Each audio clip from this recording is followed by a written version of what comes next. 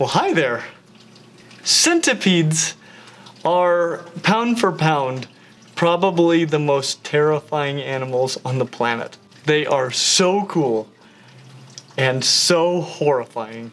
Centipedes, contrary to what their name would suggest, generally do not have 100 legs. What they have is one pair of legs per body segment. So if you look at a centipede, they've got a head, and then they've got a series of segments going down the body, and each one of them has one pair of legs. This is actually one of the features that distinguishes them from their relatives, the millipedes, which do not have 1,000 legs, but they do have 2 pairs of legs per segment, whereas the centipedes only have 1 pair of legs per segment. Another big difference is one of my favorite things on any animal anywhere, and that is the toxicognaths, which is just a word you should work into any conversation you can. That's pretty much the reason I wanted to talk about centipedes, is because their front pair of legs, so on their first segment following the head, the legs on that segment are modified into hypodermic fangs, but they're actually legs, and they are called toxicognaths. They're stinking rad. These animals are fast. They're really fast. And with that many legs, I guess it makes sense that they're fast. And they're very, very reactive. If you touch them about anywhere on their body, they can wrap around on you and grab you with those many legs and unleash a wide-awake nightmare. I told you how scary it would be to be in the enclosure with a green tree frog if you were shrunken down to the size of a cricket. But these genuinely frighten me just at their current size. If I was the size of a feeder, oh, the horror. So I guess the question isn't whether or not this creature is the thing of nightmares, for it is, undoubtedly. However, is this nightmare the perfect pet nightmare for you?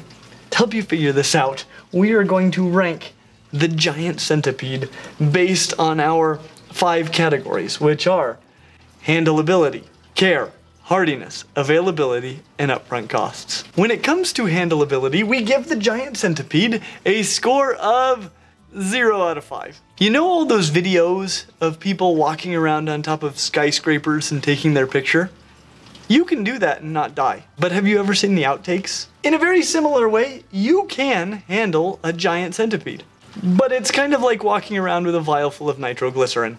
They're high-strung and volatile, and as long as absolutely nothing sets them off while you're handling them, everything will be okay.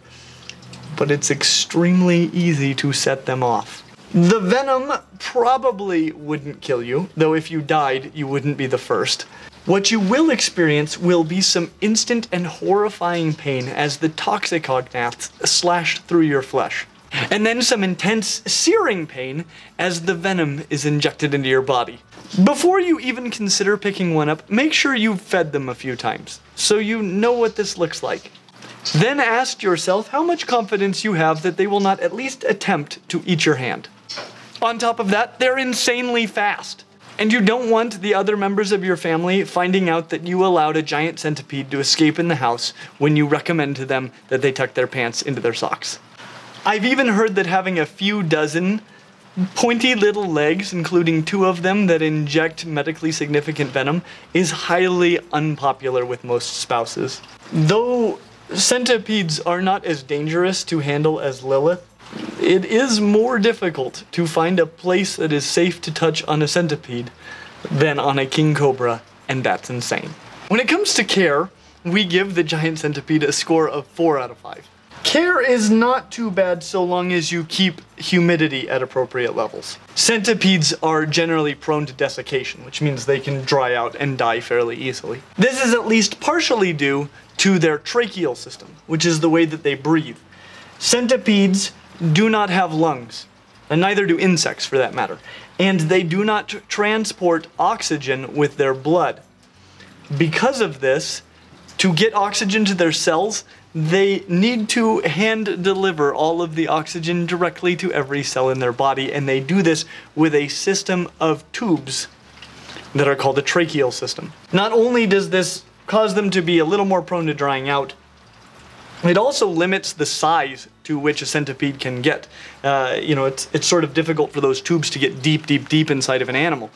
And this is why centipedes are no bigger than they are. The biggest ones are not even quite the length of this tank. In the distant past, there were centipedes that were considerably larger, and the reason for this is just because there was more oxygen in the atmosphere at that time, and so that system didn't need to be as efficient to support a larger centipede. However, now their size is pretty much limited by the way that they breathe. They also lack a waxy cuticle, like you would see on insects or arachnids, and this too drastically increases the rate at which they lose water. And so humidity is going to be stupendously important with these guys. They do have a cuticle, like insects and arthropods, and they grow through ecdysis, which is through molting their exoskeleton in that same way too. When they're about to molt, that's a time when you need to be especially careful with humidity. They do pretty well at temperatures around where most people keep their homes, though a heat pad might be necessary if you let your house get too cool. One thing you're gonna need, and we're not demonstrating it here because we wanted to make sure you could see the centipede, but is make sure that you have pretty deep substrate.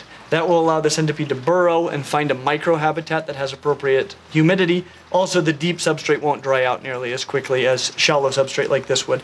I wouldn't leave a centipede in something like this for more than a few hours. They definitely need access to water so they can rehydrate.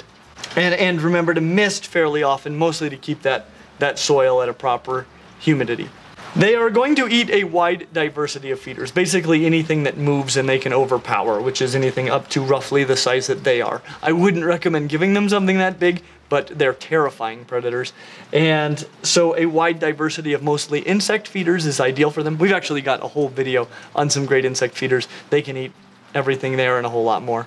When it comes to hardiness, we give giant centipedes a score of 3 out of 5. So we've already mentioned the biggest threat is just going to be desiccation, drying out. If you can avoid that, they're probably going to do pretty well for you. Another big thing is going to be escape. So kind of going back to care, whatever enclosure you have, and you notice this one has no lid, you need to make sure it has an excellent lid. Very much like what you would need for a snake, because these are strong and they can fit through amazingly small spaces. In some ways, I would compare them almost to keeping an octopus, which we've never covered, but let us know if you'd like for us to do that in the future. Generally, they should do pretty well for you, as long as you keep humidity right and don't allow them to escape. But there are just a lot of things that could go wrong, so be careful. When it comes to availability, we give giant centipedes a score of 3 out of 5. This one actually comes to us from Animal Ark in Orem, Utah. I went in there for one of the first times since this whole COVID thing has started, because I was looking around at what all they'd have, and man, have they got some cool stuff. And I saw this and I was like, holy cow. I have been eagerly awaiting the day when I could work the word toxicognaths into like every sentence possible. Toxicognaths!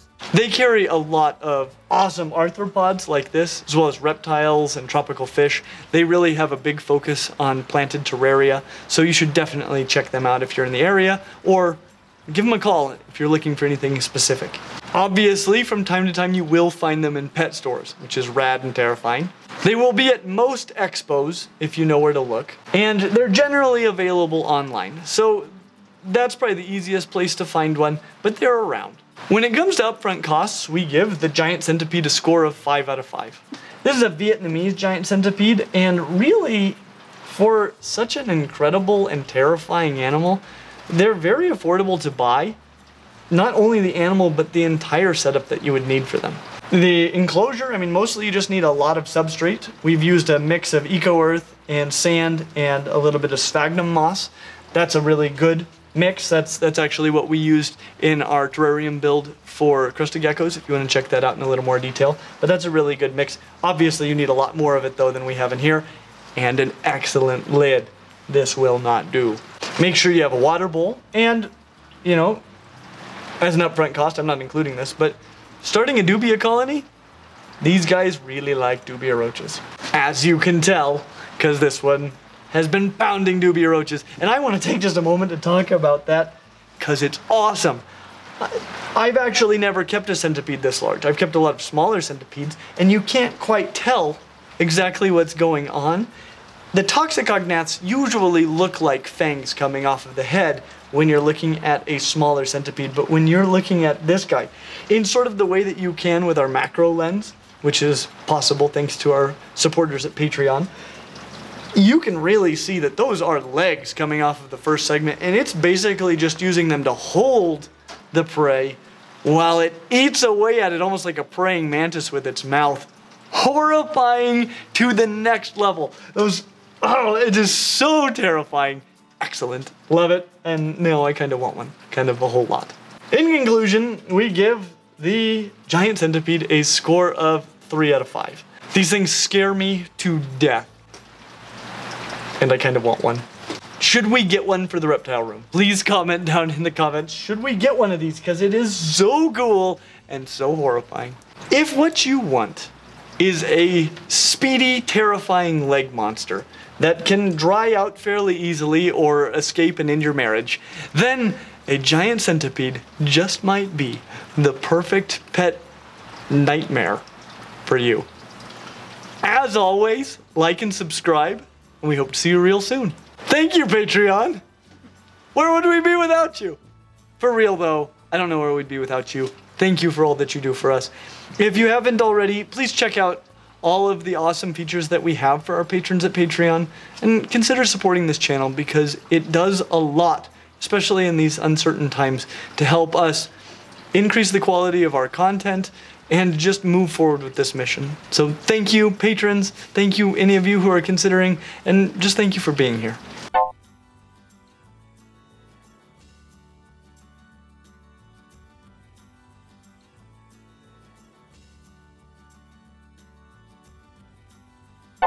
Oh, you're horrifying.